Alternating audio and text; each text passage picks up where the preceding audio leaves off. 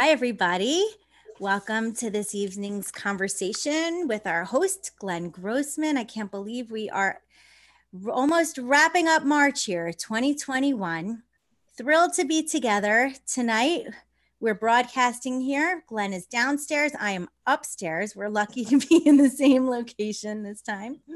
But thrilled to have you with us. Those are who are here live and those who are joining via YouTube. Thank you for joining us. So as many of us know, Glenn Grossman is an epidemiologist with over 20 years of experience.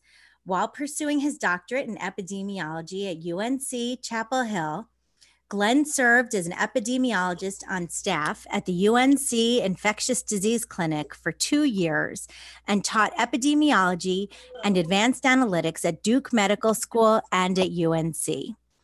He has been involved in epidemiology forecasting and advanced analytics with Bristol Myers Squibb, Sanofi, Novartis, Medicare, Medicaid, Veterans Health Administration, Military Health Service, the CDC, and other programs within the United States and abroad.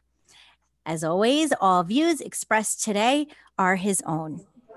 All right, Glenn, how are things looking here, both in the US and abroad? Thanks for the introduction, Rebecca. So let's see. I am sharing my screen.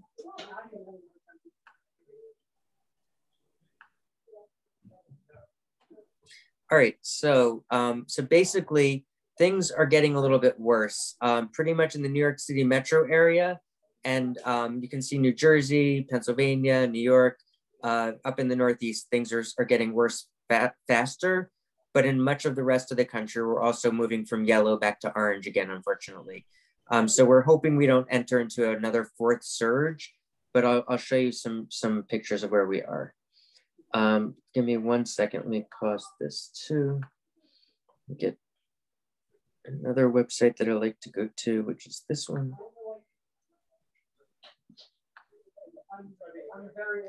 All right, so this website is useful because it breaks it down by state. And so let me move this down. All right, so here is, oh no, this is Texas, that's not what we want. Texas is sort of leveling off a little bit. We remember that Texas had sort of eliminated some of their mask rules and some of their other rules that we had. Here's New Jersey. Let me bring this up because right now that's where I live. And it's also currently doing poorly and getting worse. And so this is what New Jersey looks like. So you can see when we talk about the United States in general doing well or not doing so poorly, you can see that New Jersey is actually not going in the right direction of where the rest of the country is. It's been like this for a month or so, but we're not doing any better. And everyone, I think a lot of people who live in New Jersey don't even realize this. And so everyone figures, oh, the country's doing well, we're on the right track.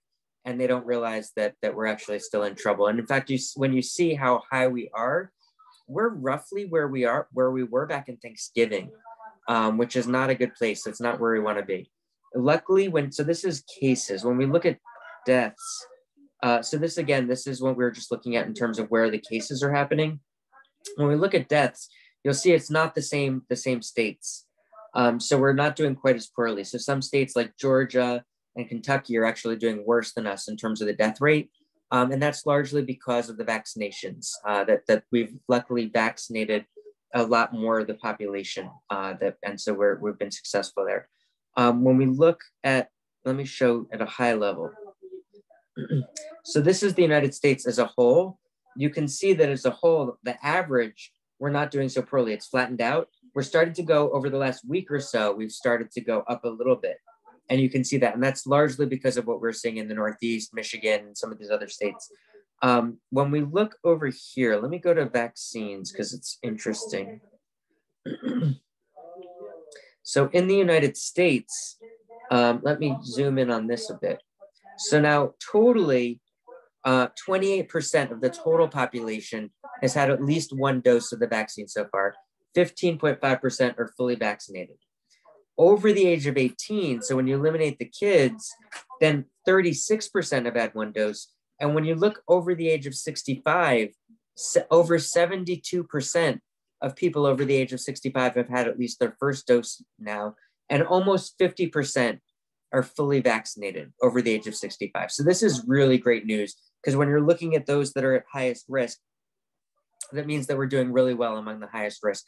I've seen some evidence that typically when you go to any demographic and you vaccinate at least 30% of them, that's when you first begin to see the benefit.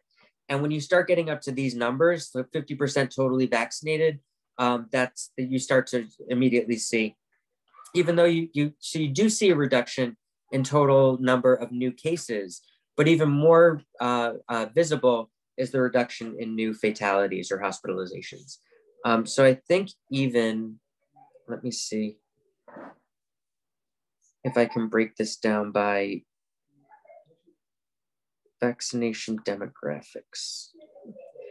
So this wasn't what I was looking at. I wanted to look at age over time. Let me see if it's vaccination trends. All right, so this is vaccination trends. There was something I was looking at. Oh shoot, I forgot where it was though. I think it's,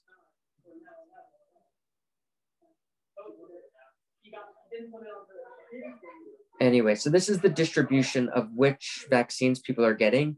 You can see that there's been slightly more use of Pfizer versus Moderna. J&J is slowly coming in. I mean, they were much later to launch. And I think this is largely just based on which launch, that Moderna and Pfizer just launched much earlier. Moderna was part of the US funded approach. Pfizer was funded by Germany, but we also paid, we sort of agreed to pay for their manufacturing, so for the doses, even though we didn't pay for the research in the same way as Moderna. Anyway, let me go back to global now. So this is US. I'll get into variants in a second. All right, so here is, whoops. No, that is later tonight. All right, so here is at a glance, the US, here, or rather the world. This is where new cases are happening around the world. You can see that Europe is doing very poorly. They're having another surge right now. And so this is really, they're in trouble. There's a lot of shutdowns that we're seeing in there now. South America, it's actually they're finishing up their summer now. So it's equivalent to sort of like the end of September there in terms of their seasonality, because it's reverse of us. So it's really surprising that things are so bad there. And we believe that the primary reason things are so bad is because a lot of people are getting reinfected. So for instance, the Brazil variant, which is now common there, is broken through the shield of people who were previously infected. And so a lot of people are now getting reinfected. It's so bad that a lot of the hospitals are being overrun and they're running out of oxygen, which is even more basic than, like, forget about ventilators and stuff like that. They don't even have enough oxygen in a lot of places. So it's really, really bad shape. And yet they refuse to shut down. They refuse to do things. So it might become inevitable at some point. So a lot of us are paying close attention to Brazil. We're worried because we don't want our summer to look like that or next year. Our vaccinations are incomparably more. Brazil has done a very, very poor job of vaccinating. In fact, Brazil is an interesting case study because previously they did pretty well at vaccinating for other diseases. But now globally, there's been sort of this anti-vax movement that's sort of been really gaining a lot of steam, where before it wasn't a movement. Now there's a lot of anti-science organizations that are specifically promoting falsehoods and competing and combating the idea of science and trying to get people vaccinated. So in Brazil, it's working, unfortunately. And so there's a lot of people who are anti-science now in ways that they were not previously for other vaccines. But it's not just Brazil. I don't mean to pick on them. It's much of the country. I think we discussed last week that something like 80% of people in France were not eager to get the vaccine anymore after AstraZeneca had that halt for a week or two. And so this is really problematic. France is in Europe. France is seen as the anti-vax capital of Europe, and so we need to work on that some. But you can see that there's variation in terms of where the cases are going. The death rate is also varying. Some of it might be reporting, but if we look at the confirmed deaths here, you'll see that the case that it's a little bit different. And here is where Brazil is really a lot worse. It's easier to, if you do a poor job testing, then you're not going to see the cases as much. And so that's kind of a data issue, whereas deaths tend to be a little bit more accurate because the countries tend to do a better job of measuring the deaths there. All right, when we look at vaccines globally, you can see here, the darker it is, the better the countries are at administering the vaccines. Chile is doing quite well. When you look here at the chart, so this is doses. That's not what I want. I want people, at least one dose. So here we have at least one dose. Israel at this point has done at least 60% of the population has at least one dose. And that's the entire population, including kids. So the kids are not getting vaccinated. So that means when you look at the high risk population, it's quite large. Interestingly, though, when you look at Israel here, their caseload has plummeted over the last month or two. Let me switch to here to cases. Whoops. So when you look at Israel, you can see that it was really high. In fact, it was one of the highest peaks of the ones that we were looking at here. And yet it's, even though it was so high, it's dramatically plummeted a lot faster than others. And it's on track to virtually eliminate it. And so within probably a couple of months, much sooner, most likely, that the epidemic will essentially be over in Israel. So that's really exciting news. So what we're eagerly looking forward to that, because hopefully that will be the United States in a short period of time. Currently, the United States is here. And you said we were just looking at that earlier. So you can see we're not doing so well now. Right now it's flattened. And then over the last week or so, it's gone back up a little bit, whereas Israel continues to plummet. So hopefully that'll be us as we continue to vaccinate. But we'll talk about this in a little while. We have enough vaccines that by the middle to end of May, we should have enough vaccines delivered that everyone who wants the vaccine will have been able to get it at that point. And so then we'll be talking about trying to increase uptake among people who have vaccine hesitancy. And so that's going to be the big question in May in terms of how we increase that. And then following that is the question of people who are under the age of 16 or under the age of 18, who then could get access to Moderna and Pfizer and getting them vaccinated. And so that'll be the next step after that. So right now, so here's where we are, 60% Israel. UK has around 44% have had their first dose, Chile 33%, Bahrain is at 28%, and the United States is roughly there as well, so almost 28%. Then next it goes to Serbia at 20%, Hungary at 20%, but then you see that it goes down pretty fast. And this is the first dose. When you look at the second dose, we're actually doing quite a bit better in the United States. So this is fully vaccinated. You can see that United States is doing really well. Chile is doing well. Israel, it's a very small country, so it's hard to see on the map. When we look at it as a chart, so Israel has around 55% almost have been fully vaccinated. Chile's at 17, United States at 15%. Then Bahrain is at 14.4. You can see that it drops precipitously. UK, United Kingdom, which was like second or third in the world that we just saw, is now down. It's less than 5% have been fully vaccinated. The reason was they made the decision to roll out the vaccine as fast as they could for one dose. So they intend to give the second dose at some point, but they really wanted to get the numbers up to just get the first dose out there. One of the big reasons was for the UK variant, which is the most common variant in the United Kingdom still, that has shown big protection from the vaccine. So even a single dose for the UK variant is enormously protective. So that's important. For the other vaccine, the other variants, the South Africa variant, the Brazil variant, and others that we'll be talking about, the vaccines are not as protective. And so the worry is if you only give one shot, that it's not going to be protective enough. And so as a result, you'd be sort of promoting this breakout, sort of like antibiotic resistance. You'd sort of be promoting vaccine resistance if you don't have enough of a protective shield. With the two doses, even though there's a diminished response, the antibody levels are so high that even if it's 90% reduction in how effective the vaccine is, within at least the first 3 months or so, the antibody levels are so high that it still probably doesn't matter on a clinical level. People might get sick, but it's not going to be enough for the vast majority of people to put them in the hospital or to give them critical illness. All right. So I just showed you this.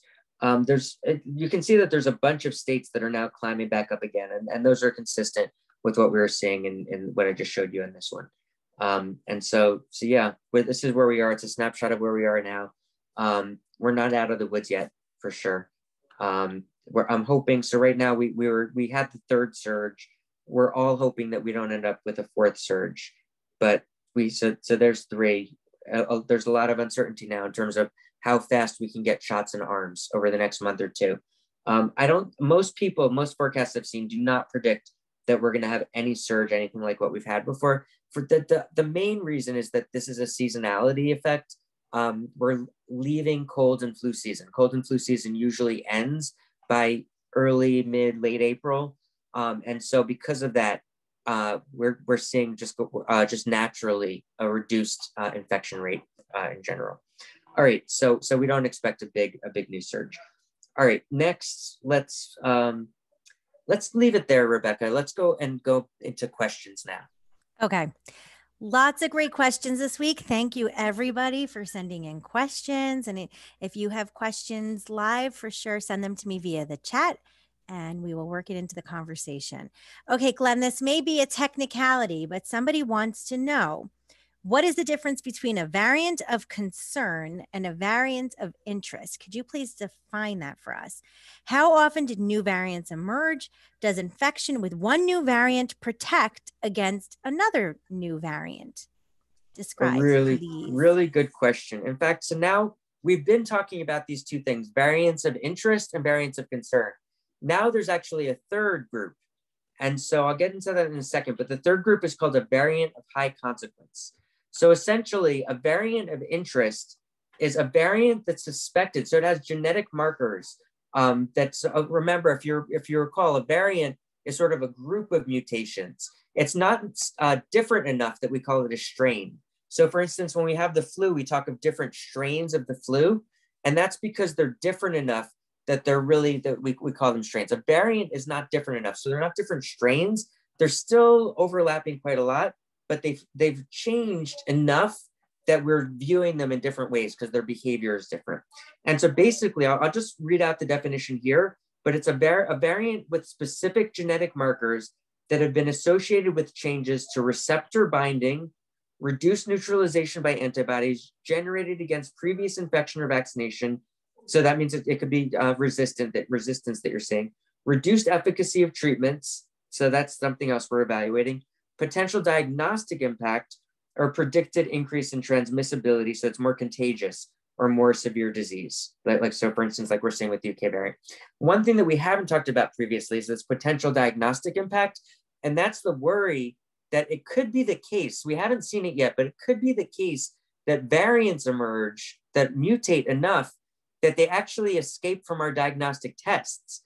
And so if that happens, then you could get the diagnostic test, say the PCR test, and the PCR test might start giving false readings, even worse than they were before, because the variant has sort of escaped from the tests. So that's something else we're looking at. A variant of interest is just sort of minor levels here. They're not massive, but there's a suspicion that there's something for any one of these that might be interesting, and that's why we're following it. And that's why it's called a variant of interest. In contrast, a variant of concern is the same as a variant of interest, but to a larger degree. So that means that there's some evidence of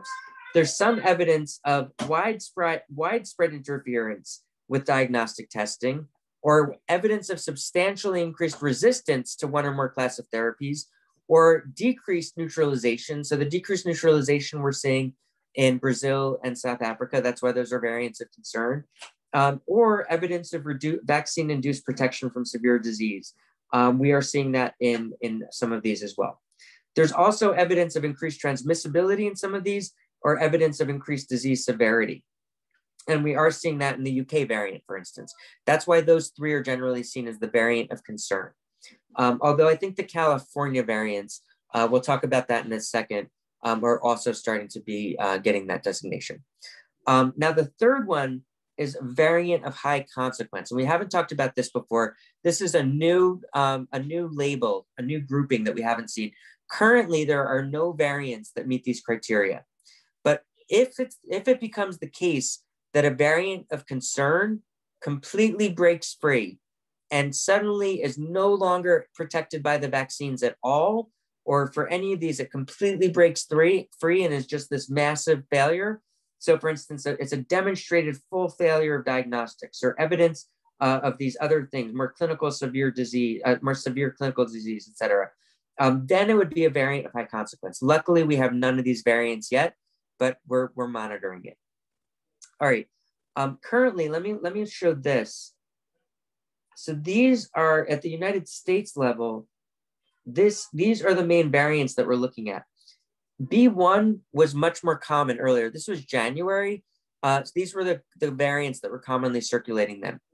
B117, if you recall, this was the UK variant. This is more contagious and more deadly and more severe if people get it. And you can see how rapidly this has been advancing. So since January 30th, you can see that every 2 weeks, it's been increasing dramatically as a percentage of the total variants. Similarly, B1526, I think this is the New York variant, New York City variant. This has been growing dramatically. The B1429, I believe that's the California variant.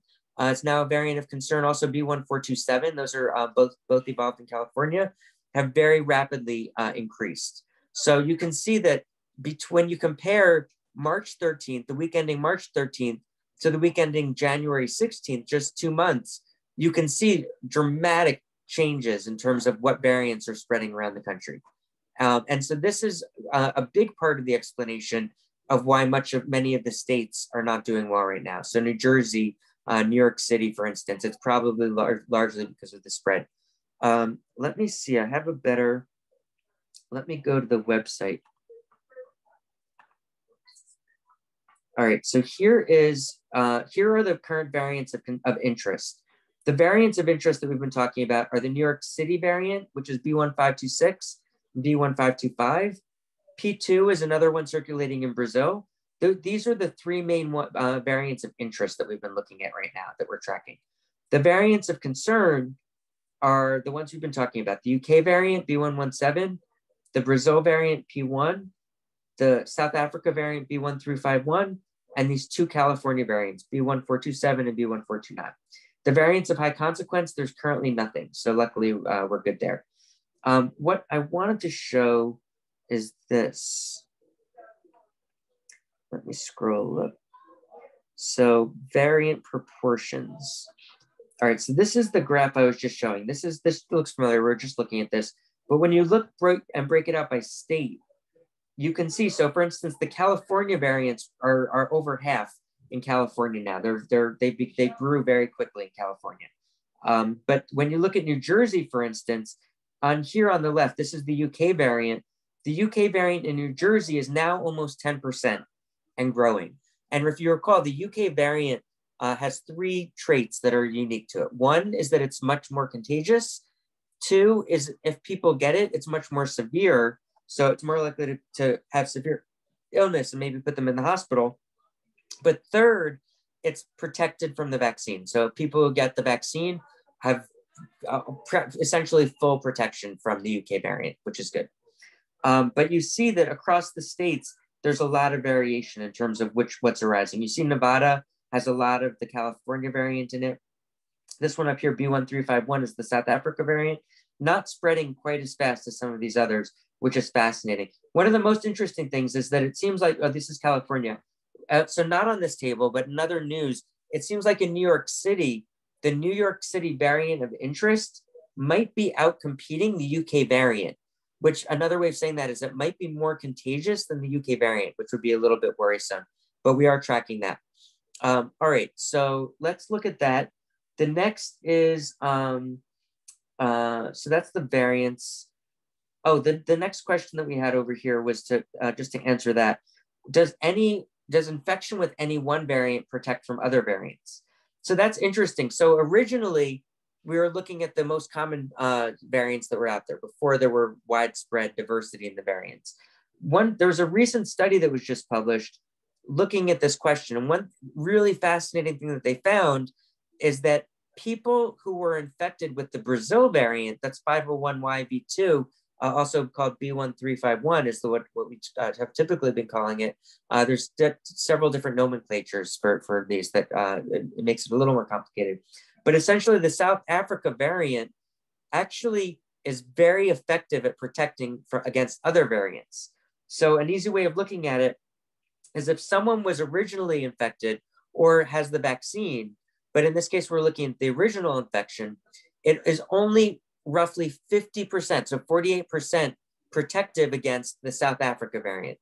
However, if you go the other way, among people who were infected with the South Africa variant, it's 93% protective against the original variant.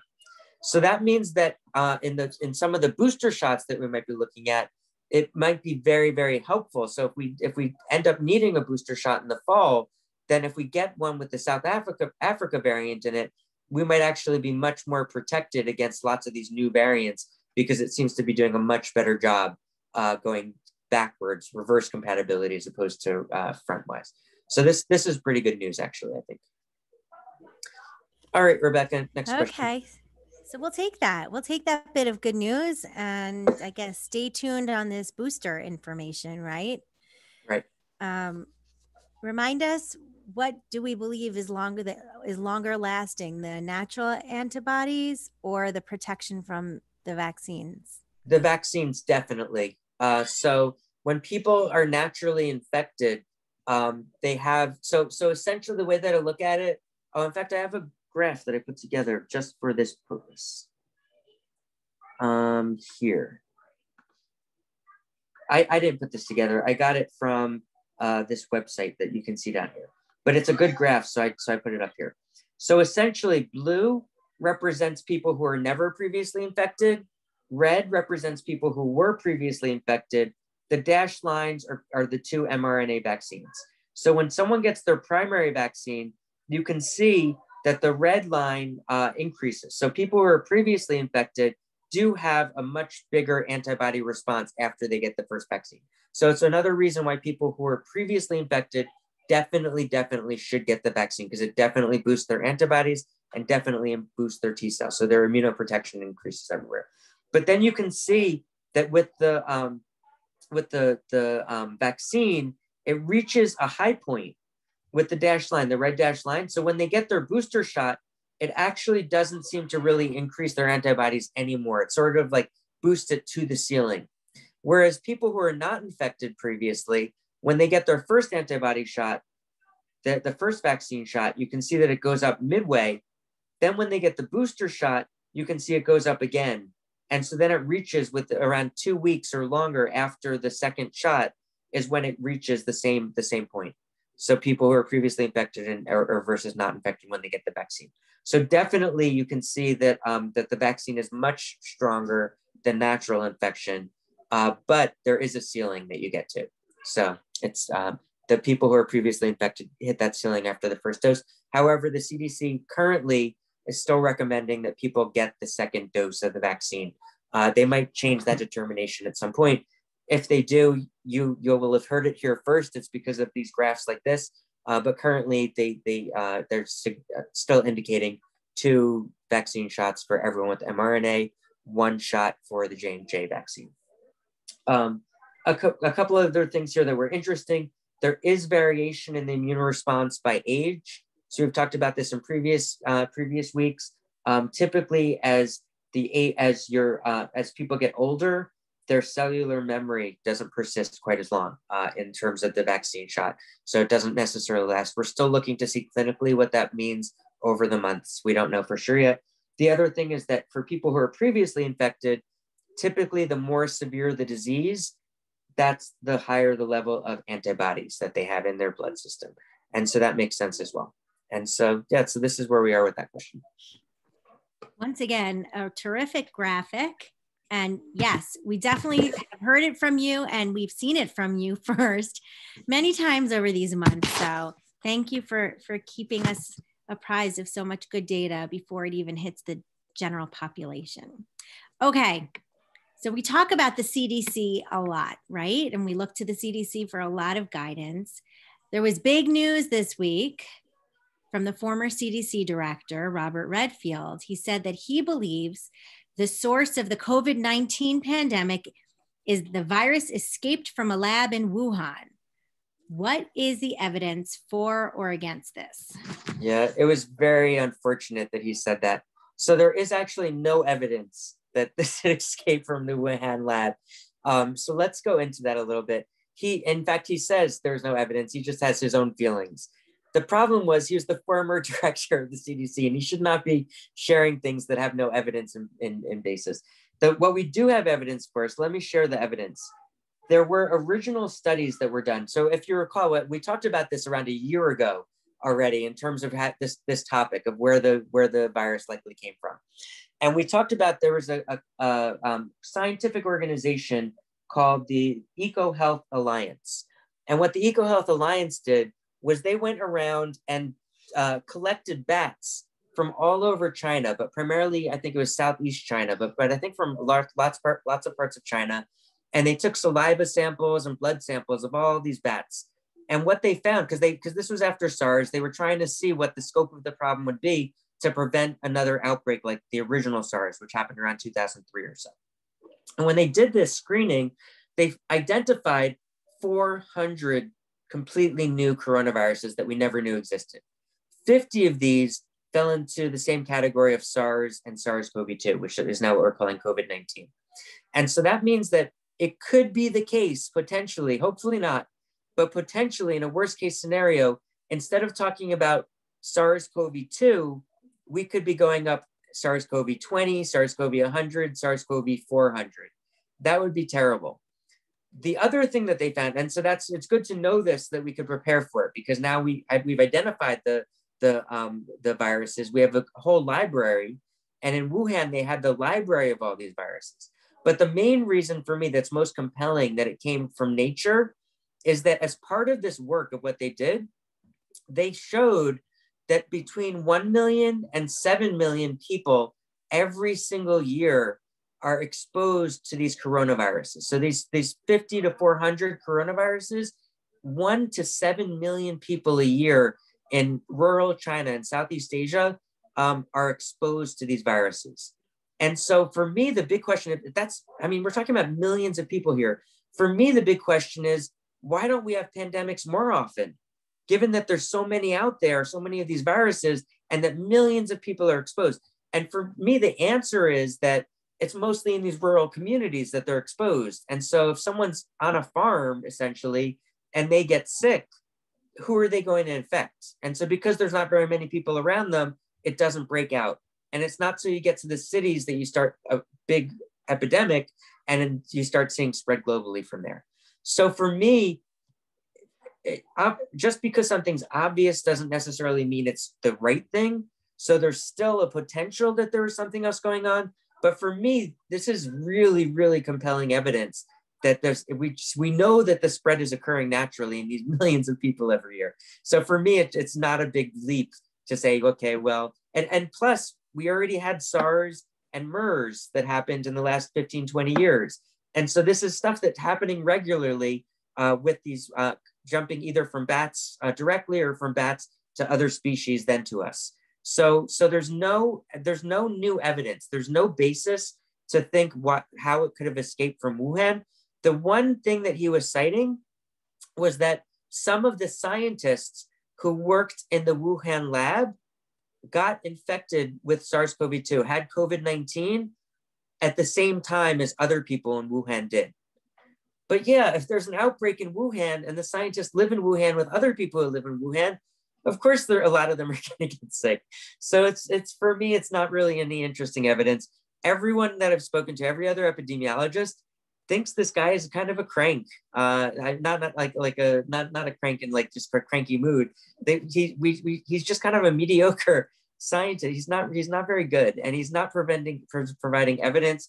What he should have done, if he wanted to be objective or be seen as objective, is to give the sum of evidence and the range of evidence and sort of say why he might feel one way versus another. But to just give an opinion like this without also stating that millions of people are infected with the coronavirus, like SARS-CoV-2, every single year in China, it really makes it's a bias that he's trying to, he's advocating a position instead of being like what a scientist is supposed to be and just objectively say what the range is and what the most likely estimates are. So I'm disappointed in that. The one other thing, so now we, unfortunately, the squeaky wheel is the one that gets the oil. We know Robert Redfield because of some of the silly stuff he's been saying. The new CDC director has been much more systematic, much more objective in what she's been doing. So just to bring her name up again into the conversation, her name is Rochelle Walensky, the new director of the CDC. She's been great. We haven't been seeing her a lot in the news. She's been doing a lot of stuff behind the scenes. She has been in the news a bit, but nothing, there's no controversies. There's nothing. She's doing everything great by the book. She's creating the new pandemic playbooks. And it's really a lot of great stuff coming out of CD, even to the point, a lot of the data that I've been sharing with you now is all coming from the CDC website. As soon as the new administration came in, one of the first things that they did was to dramatically increase the amount of surveillance, genetic surveillance that we've been doing. So you can even see, so the new administration started January 20th or so. Before that, there was very little genetic screening. After that, we dramatically pumped a lot of funding into dramatically increasing genetic screening. So now we have more visibility, more eyes on the ground of what's actually going on with all these new variants. Because if you don't do the testing, the specific genetic screening for the variants, you don't even know it's there. So the head of the CDC, this Rochelle Walensky, was driving. She's been doing a lot of great work with the data and that kind of stuff. So it's been great. All right, Rebecca, back to you. Glenn, thank you. That's really interesting about what Robert Redfield said and your perspective and that of your colleagues. So thank you for taking a deeper dive on that. So we've talked a bunch about bats. We talked about mink. We talked about a variety of animals. And I promised and I forgot to start this week's conversation about our pets. So let's go there. Pets, cats, dogs, can they be more susceptible to some variants of COVID? And if so, do we need to start making masks for them? Yeah, this is a really interesting question. So if you recall, one of the things that really differentiates the UK variant, this B117, was that it's much more contagious and much more severe. But the fact that it's more contagious means that there was a worry, well, maybe pets could get infected. And so for a little while, it was just seen as an interesting hypothesis without evidence. But now, unfortunately, so the UK variant, in fact, let me go to UK real fast. Let me see if I can find this. So United Kingdom, if I go here, you can see that they had that really big spike, not as big as the rather bigger than the United States. And theirs was more sharp. You can see that ours went up slowly and then crawled up to the peak, whereas United Kingdom sharply jumped up to a peak because it was much more contagious, much more transmissible. And the reason it came down so sharply was because they essentially closed everything down. They did shutdowns again. And so it was much more contagious. In pets, unfortunately, one thing that they found was that they saw a huge, sharp uptick in the number of dogs and cats preventing with heart inflammation. So myocarditis, it's the inflammation of the heart. And so between December and February of this year, the incidence of myocarditis jumped from 1.4% to 12.8%, which is huge. And so right now, even though it's a hypothesis, because we don't know for sure that that's what's driving it, it's very, very likely. Right now, it's the most compelling hypothesis. The most likely reason is that, in fact, it's common that, or to some degree common, that cats and dogs are actually contracting SARS-CoV-2 from their owners. So what does this mean in the United States? Now that the UK variant is spreading more, we just looked in New Jersey, we saw it was dramatically increasing around the United States. Each week it was getting, let me go back to the graph just so we can talk about the UK variant again. So the UK variant again was B117. You see it's like doubling almost every 2 weeks. So that means that in New Jersey, we just saw it's around 10%. In other states, it's more, some states less. But what it means is it's going to become more and more the common variant that we see here. And this is the one that they found in the cats and the dogs. So what it means is that I don't know that masking the pets is something that's feasible, but what it means is that maybe if you see your neighbor's pets and you're masking yourself, maybe we should not be petting our neighbor's pets as much, or we should keep more physical distance between the pets. Right now, there is not evidence that you can catch the virus from the cat or the dog. But what I presented is compelling, but it's not definitive, but it's compelling that the cats and the dog can catch it from us if we get infected, and it causes illness in them potentially. We saw that dramatic increase in inflammation of the heart in these cats and dogs. So this is definitely something we need to be aware of. And so it's out there. That's where we are with that. Oh, goodness. I don't like that news. Yeah, sorry. I wish it was good news. It's not your fault. It's not we never hold it against you, but no, we don't like that. But it's important that we're armed with that information. So right. And right. And that's another thing. If you're a cat or a dog owner and you have a neighbor who might like petting your dog, maybe for the next month or two, we should be not having them near our pets as much. And what does this mean? If you have someone who's a dog walker, for instance, or someone that comes into your house and feeds your cat when you're away, maybe we need to make sure that they wear masks. Maybe before they were taking their mask off when they were away from people, but when they were with the dogs and cats, they had their mask off.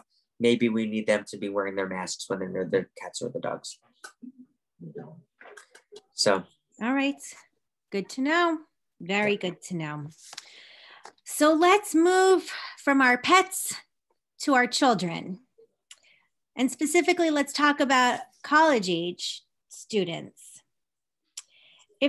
Some colleges are now requiring vaccine for the students to return. I think right here in New Jersey, Rutgers was the first one. Is that right? Yeah. So college students are responsible for a lot of the epidemic. So if these colleges are now requiring that these students get vaccinated, when will they become eligible for the vaccine? That is a good question. So first, let me go. I'm looking for demographic trends. There it is. And I'm looking for this over time. And my computer's a little bit slow right now. There it is. And then I need age. All right. So we've talked previously. You can see that the green up here, the dotted green lines are the 18 to 24-year-olds. So these are people in college. These by far are the most, the people spreading it the most. Right below them, which is not too different actually, the dashed lines are, the dashed lines that are not the dotted ones are the 25 to 34. And then right below them are the 35 to 54-year-olds. But you can see above everyone, and in fact, in some ways, the leading edge, the dotted lines, the 18 to 24, are the leading edge. They precede each of the surges. So when the college students, the 18 to 24-year-olds, essentially, they start spreading it, and then the other age groups sort of start getting it from them, and so they tail behind them. So this is an issue, and so the sooner we can get them vaccinated, the better.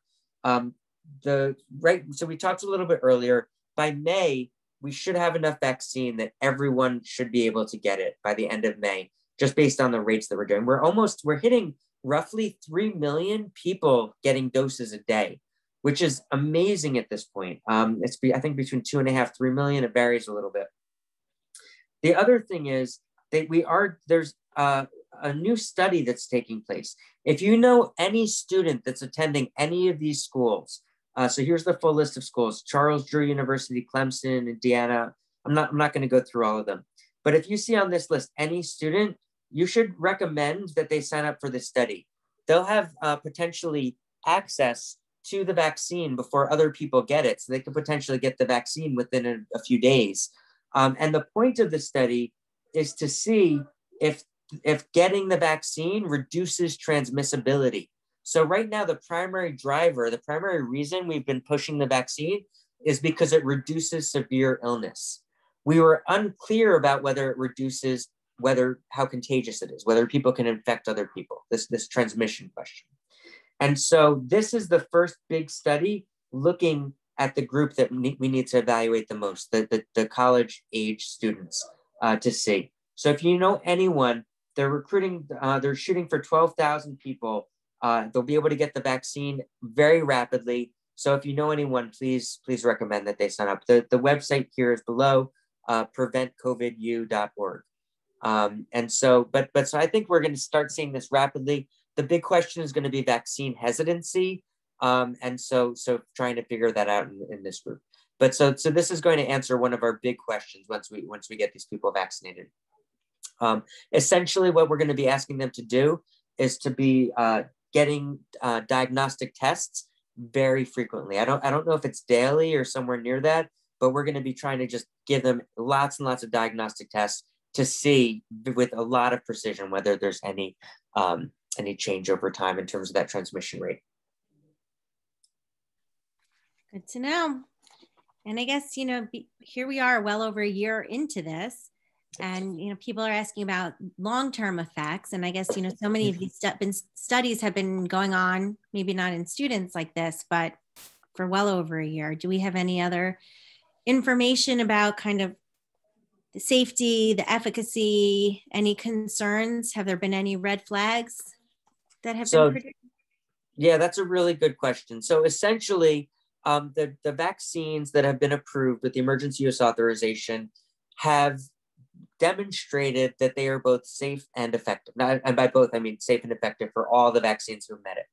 The difference between an emergency use authorization and the actual approval without an emergency waiver, if you will, is that it requires to be approved. Formal approval requires more years of follow-up and sometimes tighter constraints, but it's typically the years of follow-up that you're looking at.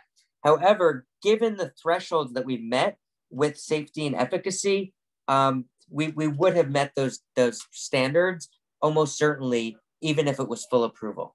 We're still doing follow-up, and it's studies like this that we're looking at on the screen that are really going to demonstrate this. From my perspective, I don't look at these vaccines as sort of like science juice. Some people think of vaccines as science juice and worry that there's an additional risk from the vaccines that's somehow different than getting COVID-19 itself. The only issue that I could foresee is if someone got COVID-19 and there was a long-term consequence of that we were unaware of. So we have this idea of long COVID.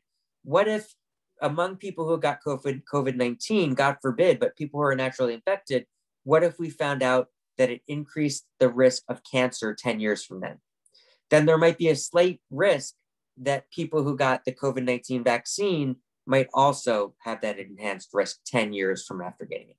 However, the problem with COVID-19 itself is that the risks were so severe with the acute severe illness and dying that either way, it would be better to get the vaccine than risk getting infected. Because these variants are so contagious, people who did not get the vaccine would very likely be infected at some point. So even under that hypothetical situation, it's still better to have gotten the vaccine than not. That's helpful. Thank you for clarifying. So let's talk more about folks who've gotten the vaccine. And I, like many of you, probably have seen folks post their pictures of their vaccine passport on Facebook and other social media. And should folks be cautious about sharing their photo or the information on their COVID ID, their COVID vaccine card? Yeah, that's actually a really good question. So yeah, I'm glad you brought that up. So there's two answers to that. First is that it might actually become official documentation at some point. If we end up needing sort of this vaccination passport, then that means you don't want to share too much information online because someone could potentially take it and make a counterfeit version using your information. So sort of like a driver's license, you wouldn't want to post your driver's license online because then someone could take it, put their own picture in, and then pretend to be you. And so there's a worry there of someone counterfeiting it and falsifying it, that's a legitimate worry. The other worry, which I think in some ways is a little bit more worrisome, more scary, is that for a lot of these vaccines that require 2 doses, if you post your information that you've gotten your first dose, then they could potentially, if there's a bad actor out there, they could potentially reach out to you claiming to be the vaccine site and saying that there was a problem with your vaccination. Could you please verify your social security number? And if they give you all the information, reading it back that you provided, your vaccine dose number, the date, and the exact time that you got it done, the vaccine center, your name, and your birth date and everything, they'll have so much information about you just from your ID card that you'll feel, oh, it's the vaccine center calling you. They know who you are. And so a portion of the population might give them their social security number, for instance. And so you don't want to ever reveal social security number on to anyone who calls. There's no reason for anyone who calls that you ever have to give that. So that would be another worry, that there could be scam artists out there. Once they have your social security number, they could potentially apply for credit in your name and do other things. So that's something that we need to worry about. Now, going back to the question of the vaccination passports. So we actually do have vaccination passports for other diseases. An example of this is yellow fever. And there are a lot of countries that require you to get vaccinated for yellow fever before you go there. So for instance, here's a list of a lot of countries that require the vaccination for yellow fever. And when you go, you need to demonstrate proof that you've gotten this vaccination. So this is not something that's super new. It's something that we actually do for other diseases already. And it's definitely something that could happen for this vaccination, particularly because there's wide variation around the world in terms of the vaccination rates. And so when it comes to tourism, work travel, et cetera, this could be something that it becomes interesting. Domestically, I don't know how that might play out.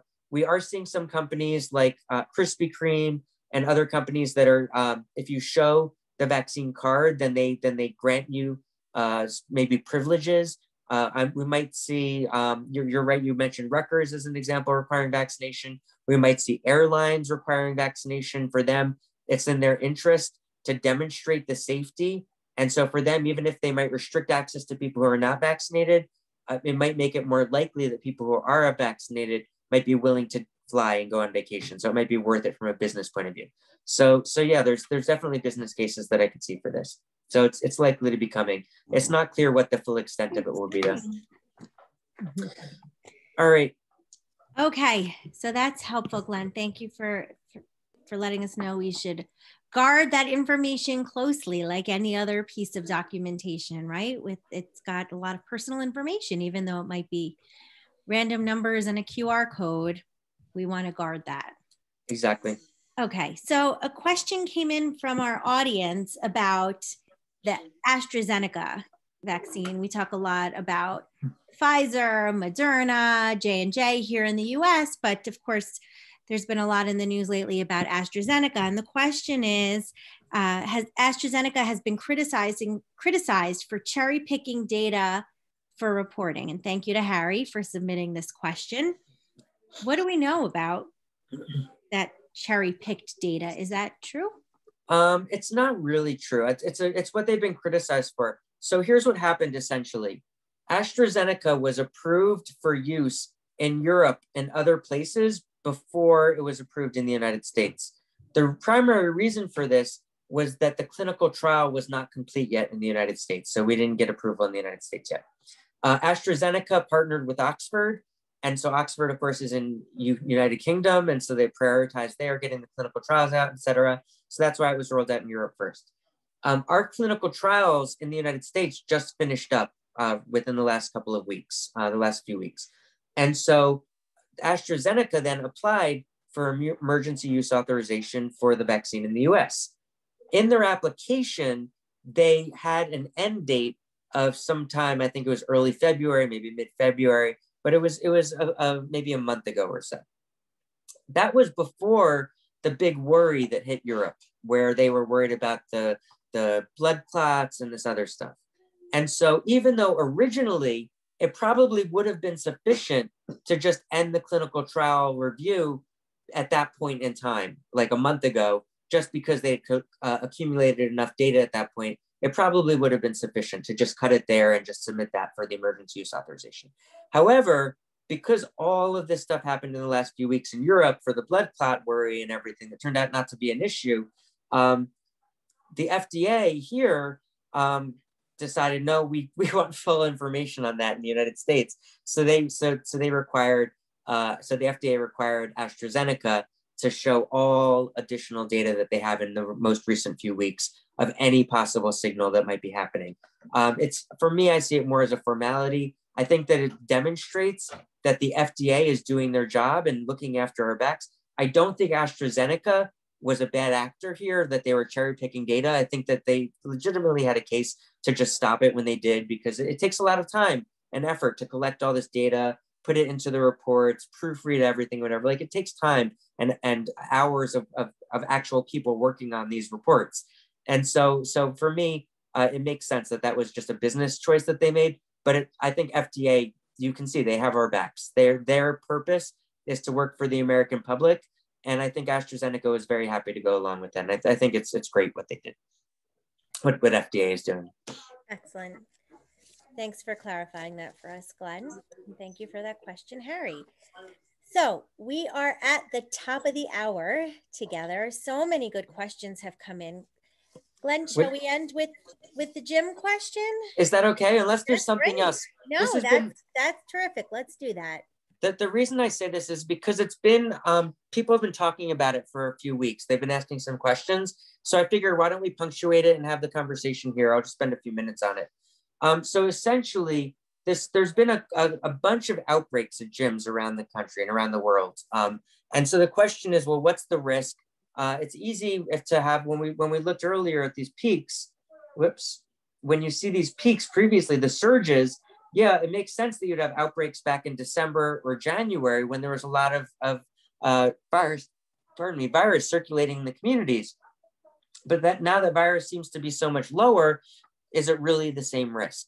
I mean, so first of all, before I even go into the gyms themselves, going back to what I was just saying in terms of, in terms of this, which is not showing on my screen, you can see that it's not the case for all the states. Some states are still going up.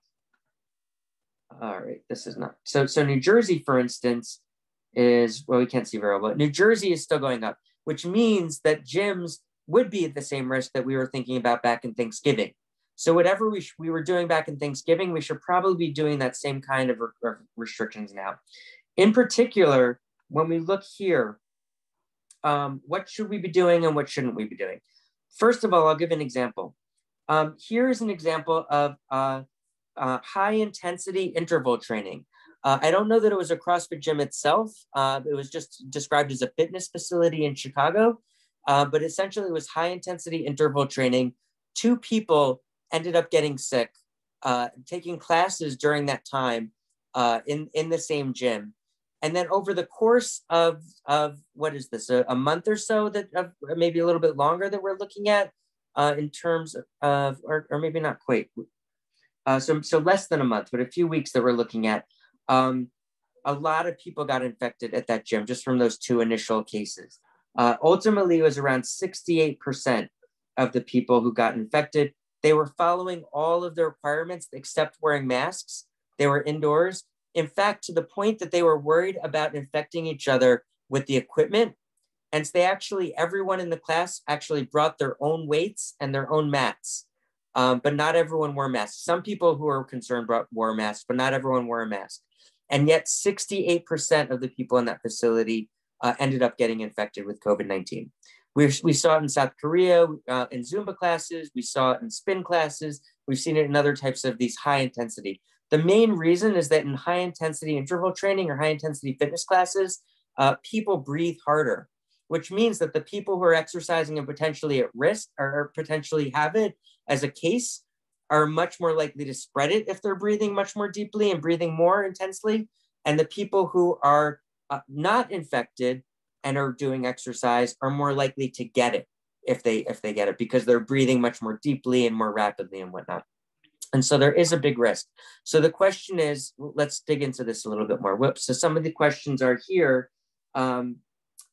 do fans help, for instance? And so fans actually only help if you have large circulation. It has to be cross ventilation. A lot of CrossFit gyms, for instance, might have big garage doors or big open on one side, but if it's only open on one side and not on another side, then you don't really get the cross ventilation that you need. All it does is recirculate the air inside. And that actually might increase the risk because any virus that might be there is just recirculating in circles around the room. So even if you have tall ceilings, that might be the case.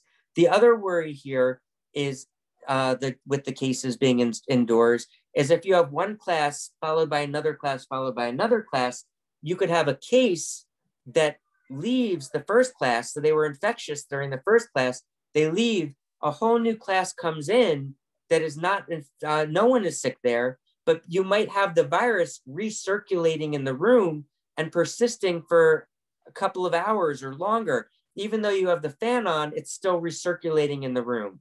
And so potentially that's another potential source of infection inside the room. The question of how far apart should I stand? It's probably different. We've talked about 6 feet. That probably does not what we're talking about when you're talking about high intensity fitness.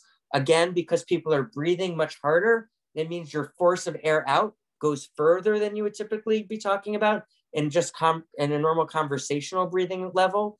And also people who are breathing in have, because you're deeper, a lot of people are talking about 10 feet or more. I have a website here. There's different rules by state. This is the website, the IHRSA Association, the International Health Racket and Sports Club Association, has a really good website showing state by state what the different regulations are in terms of capacity and that kind of stuff. It does change, like each week it's changing because the states are coming out with different rules. But this is currently the most recent that I saw. So New Jersey, it's supposed to be one individual per every 200 square feet of floor space, essentially, that you're looking at. It's supposed to be 35% of the capacity in New Jersey. But this is based on, and based on our current level of spread and the current level of transmission, of how contagious it is. A couple of other questions here that I'll get into just very briefly are here. So does the type of exercise make a difference?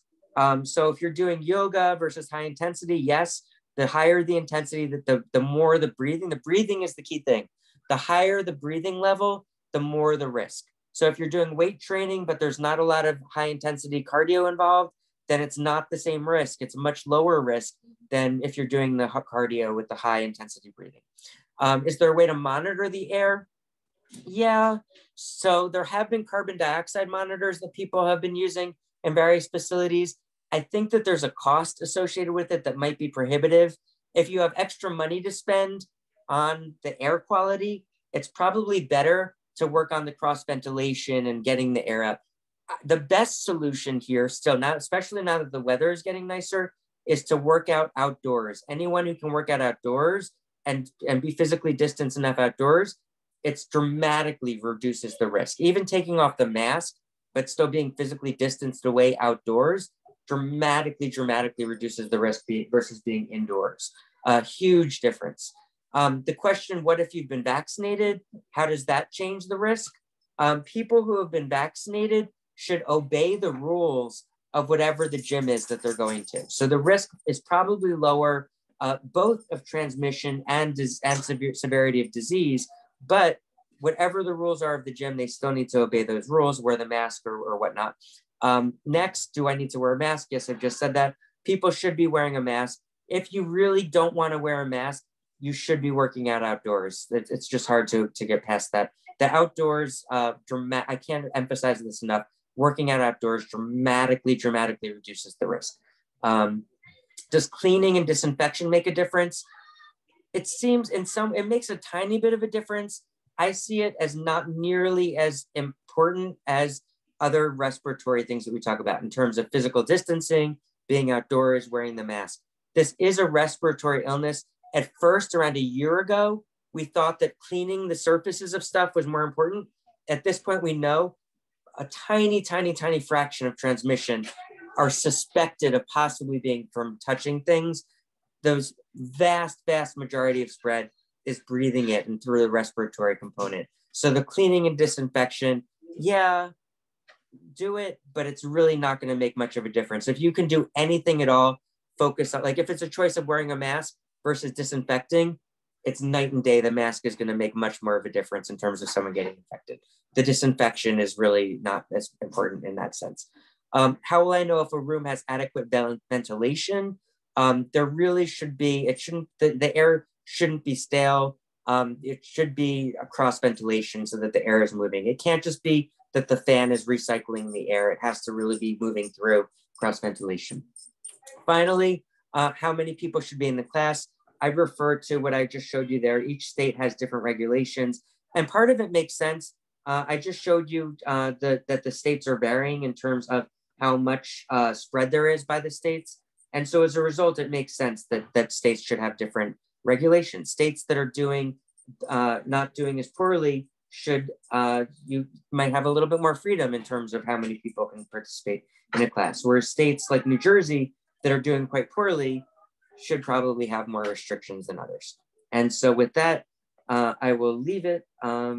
If you have any other questions about this, we can answer them in later weeks. But that's pretty much where we are with this.